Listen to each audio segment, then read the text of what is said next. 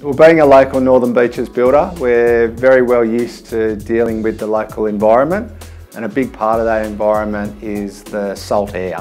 Whether you are right on the coast and often a fair way away from the coast, all that salt is carried through the air with those breezes and in the rain also, and really does affect the livability of the house, both straight away when we finish the house and then also in the years to come.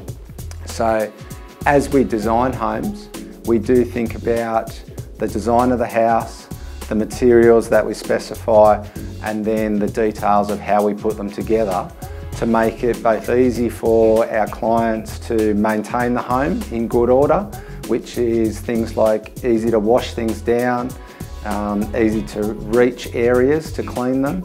We use the right type of paints that are good in the salt environment.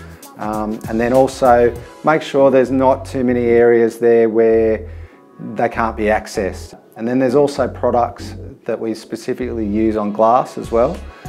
So there's a nano protection on the glass that was originally designed for cruise ships and the portholes to help the rain wash the salt water off. The last number of years we've had very good results on that, using it on glass balustrading and often on first floor windows. And effectively, those windows always look clean because the rain washes off that salt.